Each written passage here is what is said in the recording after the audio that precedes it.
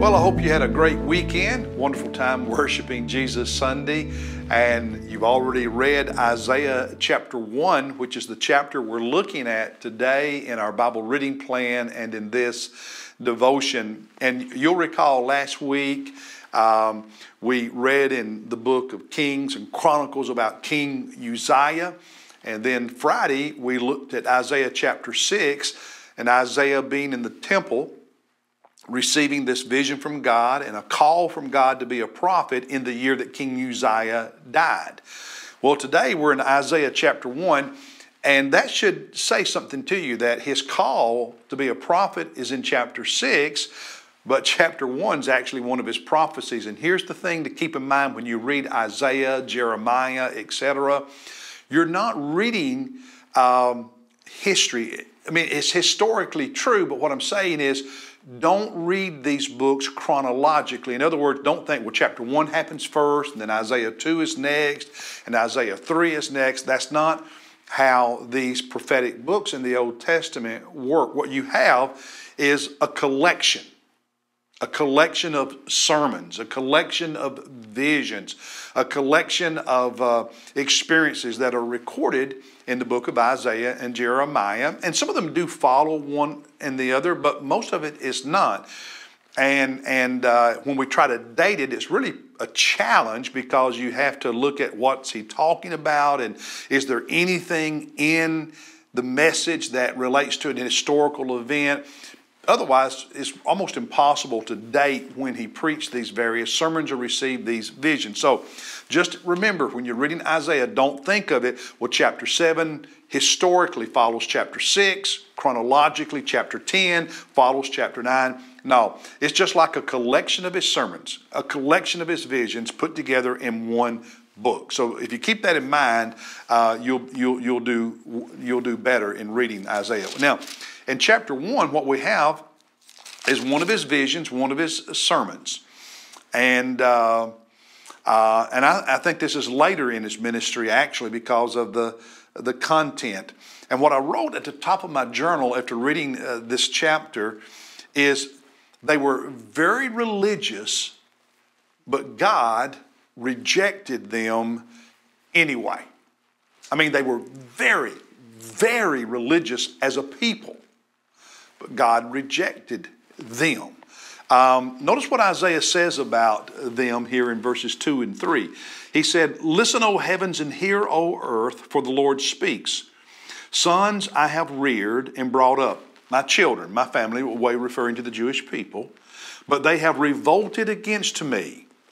And then he says, "An ox knows its owner, a donkey its master's manger, his feeding trough. But Israel does not know, my people do not understand." So he's saying, the truth is, you really don't know me.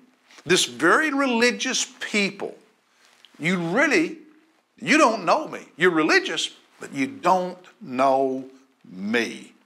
Look at verses 11 and following. He said, and through the prophet Isaiah, God is speaking to the people of Israel, and he says, "What are your multiplied sacrifices to me?" God said, "You offer all these burnt offerings, all these sacrifices. What does that mean to me?" Says the Lord, "I have had enough of burnt offerings of rams and the fat of fed cattle." And then God says, "I take no pleasure in the blood of bulls, lambs, or goats." Now they were following the law of the Old Testament in these sacrifices, but God says, doesn't mean anything to me. Verse 12. "When you come to appear before me, who requires of you this trampling of my courts?" It's like God is saying, when you show up here to worship, you're like a mob. That's how I view you. You're doing all this religious stuff, but it's just like you're a mob. Wow. Verse 13. "Bring your worthless offerings no longer. Incense is an abomination to me. New moon and Sabbath, the calling of assembly, these special worship gatherings. I cannot endure iniquity and the solemn assembly." And then in verse 14, strong language. God says, "I hate your new moon festivals and your appointed feasts, they have become a burden to me. I am weary of bearing them. Can you imagine God saying to me and you, I'm sick of you coming to church and doing all the stuff you do at church? That's in essence what he's saying. Verse 15. So when you spread out your hands in prayer, I will hide my eyes from you. Yes, even though you multiply prayers, I will not listen. Why? Because your hands are covered with blood. And so God says, this very religious people, the truth is, with all this religious activity, this religious stuff you do, you don't know me. And I am sick of all your religious activity. Why? Because your hands are covered with blood. What does that mean? Why did God say their hands were covered with blood? Well, let's look at a few more verses. Verse 16. He says, wash yourselves. Make yourselves clean. Remove the evil of your deeds from my sight. Cease to do evil. Learn to do good. Now listen. Seek justice. Reprove the ruthless. Defend the orphan. And plead for the widow. Drop down to verse 23. Your rulers are rebels and companions of thieves. Everyone loves a bribe and chases after rewards. What can I get out of it? How does this benefit me? Corruption. They do not defend the orphan, nor does the widow's plea come before them. Wow. Just wow.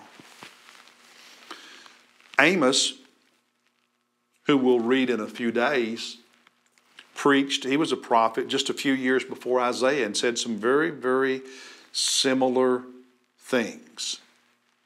What Isaiah is saying, this prosperous, corrupt nation filled with people who go to church and are very religious and do all the festivals and they pray and they bring their offerings and their sacrifices, yet they don't treat the least of these the right way. Those who are vulnerable in a society. He mentioned specifically the orphans and the widows, the poor and the powerless. They matter. And here's the thing. He's writing this to the nation and to its leaders and to its people, meaning that the policies of a government, according to the Word of God, Isaiah, Amos, other places in the Scripture, the policies of a nation toward its weakest, most vulnerable citizens,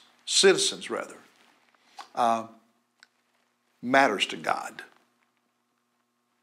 And when we allow the rich and the powerful to become too rich and too powerful and don't think about the impact that we as a society sometimes have on the weakest and the most vulnerable, God says He notices.